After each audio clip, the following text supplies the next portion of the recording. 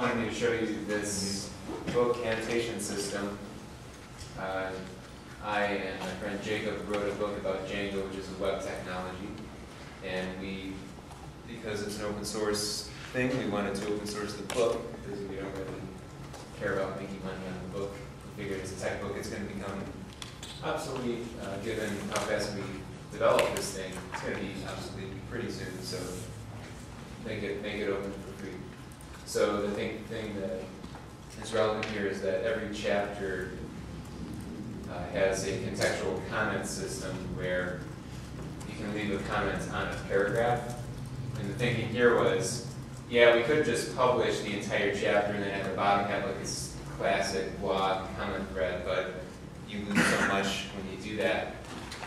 So this, because you can comment on a given paragraph, it really encourages super granular, obsessive, compulsive comments like, I really wouldn't use this word, I'd use this word. I wouldn't say this now, I'd say it later, which is exactly the type of comment that we want for a book.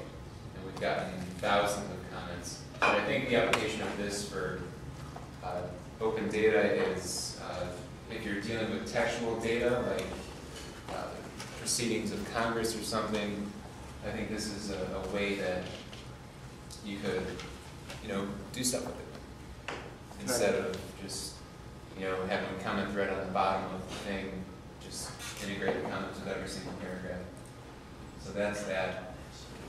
Yeah, if I just jump in with a sort of a way to think about a comment. A lot of times we think, oh, there's a document on the web, but we want people to be able to annotate it or do something with it. Let's make it a wiki.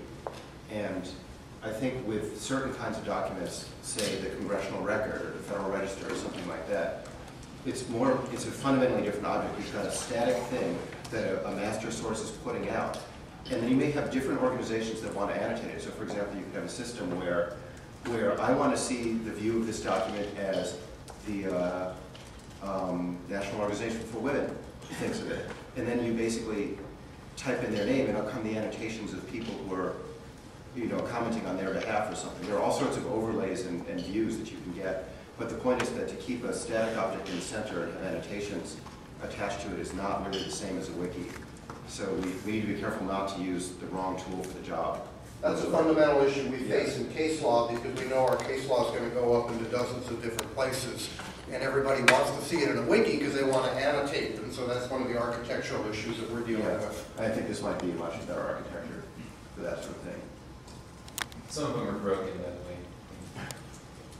Because we've closed comments a while ago because we published the book. It's coming to the printers this week. So anyway, I'm sure that during his spare moments, Adrian will turn this into a fully packaged open source project.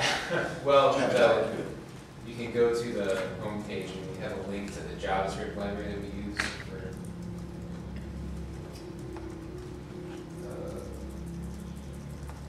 somewhere around there. Anyway, it's somewhere around there. Okay, the second thing, anything else? Well, one quick comment. Sure. Social scientists do what's called qualitative coding, where they will highlight passages and then assign the code to the passage and analyze textual stuff in a more quantitative way than that. You really need to be able to do that in sort of a web-oriented sort of framework. I think there's a Firefox extension that enables that. Well, cool. But,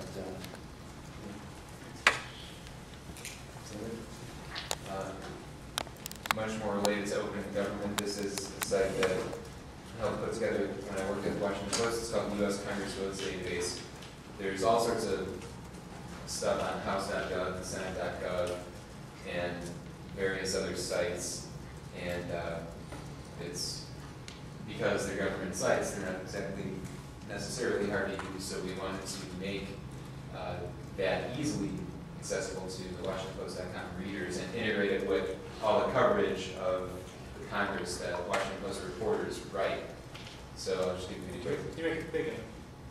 Oh yeah, that's true. And we should keep these demos fairly short, folks, because we got like half a dozen of these to get through. So this is kind of a 5-minute glimpse of what's going on. Right. So basic stuff like every vote gets a page, every member gets a page, every member gets an RSS feed. But the interesting things, I think, are what comes from when you think about this from a journalism perspective, and that's which members have missed the most votes, which is a simple query, but you also, some of these people have good reasons, like this guy died. She died. So originally we had just a simple database query that, basically reverse order by how many they missed, but every one of these is just a little database field that the reporter populates based on whether there's a good reason for that. So it's a level of integration of reporting and data. Also, late night votes that happen late at night because that's when the sketchy stuff tends to happen. And then votes with narrow margins, wide margins. Different, I encourage you to explore it if you're at all interested in different ways of looking at it. And there's journalism mixed in with it, but the journalism isn't an entire article written by a reporter. It's a one column filled in by a reporter in the database. That's it.